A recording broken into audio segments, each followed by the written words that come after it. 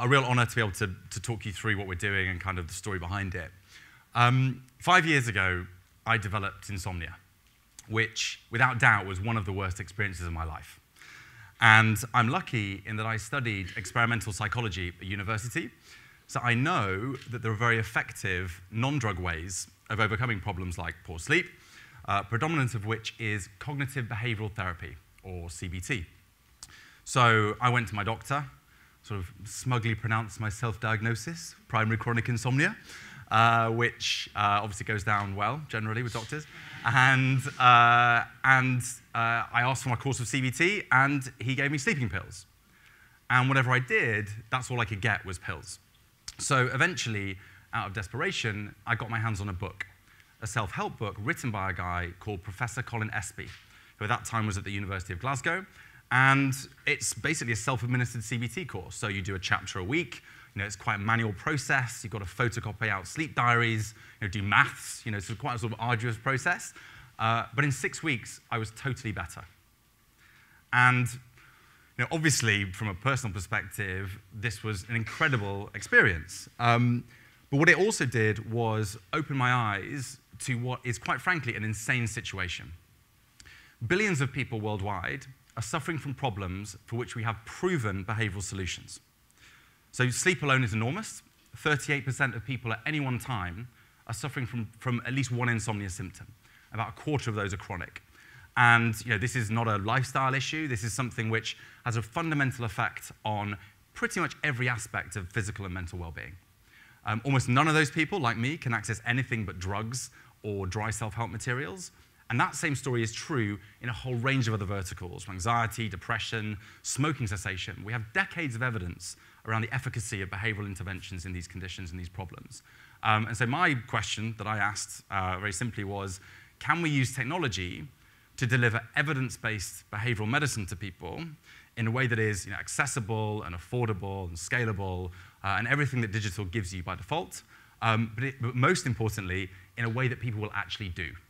And this clearly is the main issue with behavioral medicine, delivered in a protocol-based, digital way, is producing an experience that people will actually put into practice and that fits in with their daily lives. So having had this epiphany, I then rang up Professor Colin Espie, who'd written the book, got dressed up, put on a tie, went up to Glasgow, and convinced him to join me. So Colin is now my co-founder. He is one of the leading experts in behavioral sleep science. He's now at the University of Oxford. And together, we built our first product, which is Sleepio. And as the name suggests, it is a digital sleep improvement program. You access it via web and mobile, and it's fully automated. So there's no clinicians or real people in the background deciding what you get, but it's very, very highly tailored to each individual's needs and goals. And like I say, most importantly, it's designed to not feel like medicine. So the whole program is presented by your virtual animated sleep expert, the Prof, and his narcoleptic dog, Pavlov. And he takes you through this very tailored program. And you check in with him once a week, and he'll greet you by name. Good to see you again, Peter. Let's have a look at your sleep diary for this week. Not such a good week, but hang in there. Early days. And he takes you through tailored cognitive and behavioral techniques. And then between times, he's always there for you. So if you wake up in the middle of the night and you can't sleep, you get sleepy on your phone, he appears in his dressing gown. So, oh, Peter, what seems to be the problem? I can't sleep, eh? Get you out of bed, have a look at your relaxation plan. And he unlocks your relaxation plan, gives you audio to get you back to sleep again. And then in the morning, an hour after you specifically normally get out of bed, he'll send you a text message just saying, Peter, so sorry you woke up last night. It happens to the best of us. Fill in your diary while it's still fresh in your mind. So that narrative over multiple channels, that attempt to mimic the bits that work from what is up until now the gold standard of face-to-face therapy, is a really, really core hypothesis in what we're doing, which is that if we can humanize the experience, even borrow 20% of what people really like about a face-to-face interaction, Tamagotchi style, then there's potentially huge rewards there in terms of levers that we can pull to get people to stick with a program and put this stuff into practice. So this is all great, but largely irrelevant if it doesn't work. So we conducted the world's first placebo-controlled randomized controlled trial. And This was incredibly difficult to do with a talking therapy intervention. We built a complete fake system, which we then threw away afterwards, which is convincing nonsense. But it gave us incredibly resilient clinical data. And the results, thankfully, show that it's incredibly effective. So comparable in effect to face-to-face therapy. Even people who had had poor sleep for over 10 years, within a matter of weeks, on average, were falling asleep over 50% faster, staying asleep over 60% longer through the night, and all of their daytime measures from energy, concentration, were up by over 50%. And fantastic response to the research, publications from the Lancet through to Nature, really giving it great plaudits for the quality of the research that we conducted. So since we published the study, we've been focused on getting Sleepio out there to the people who need it. And that's through partnering with organizations such as Bupa. But also, we were one of Jawbone's 10 API launch partners for their UP wristband, tracking wristband. And we're integrated with a wide range of different tracking devices. And on a practical level, these devices provide a really elegantly combined experience. So we can pull in automatically track sleep data, and that makes the whole experience even lower friction and easier for people to use.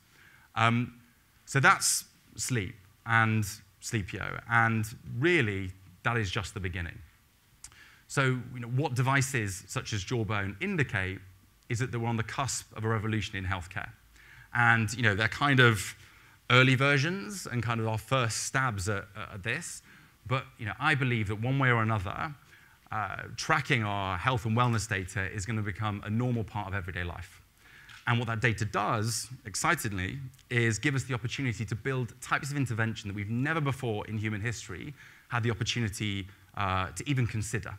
So interventions that are tailored not just to a person's profile, their trait-based characteristics, but delivering tailored, laser-guided help to their needs on a moment-by-moment basis.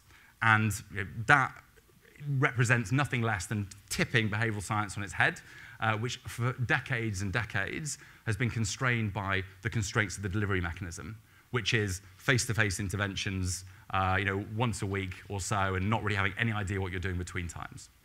So, building those interventions, this new type of evidence-based, super-personalized, reactive behavioral interventions is what we're now engaged with at Big Health. And if we succeed in doing so, the implications are enormous. We should be able to smash existing standards of adherence and clinical outcomes.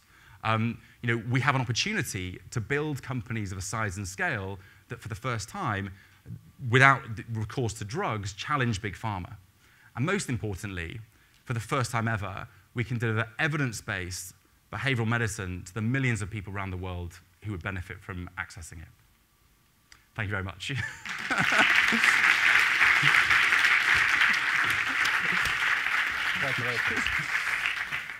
One question. Yep. This can vary. I know startups like focus, and they should focus on the product, but this can be very easily applied to all sorts of behavioral issues, right? Completely. And I think that the sort of incredibly exciting and motivating thing is that there are these huge areas. 60% of the world's disease burden is non-communicable diseases, and a huge proportion of those can be directly and clinically affected with behavioral interventions. And the Big Health banner, under which Sleepio is the first product, is really a vehicle for us to start exploring that and investigating it. And I think that one of the most exciting things is that we no longer have to adhere to these classical boxes that we put people in, syndromatic boxes. Sleep problems themselves have huge comorbidities. 80% of people with depression have sleep problems. We're a mix of these different issues, and we can try and build something that addresses a whole load of them at the same time.